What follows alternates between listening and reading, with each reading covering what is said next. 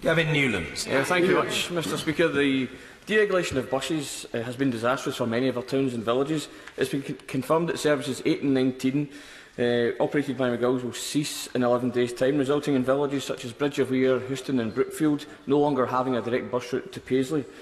While looking forward to the Scottish Government's Transport Bill, which I hope will deal with many of these issues, can we have a debate on the impact on our communities across the UK of the erosion of lifeline bus services since deregulation?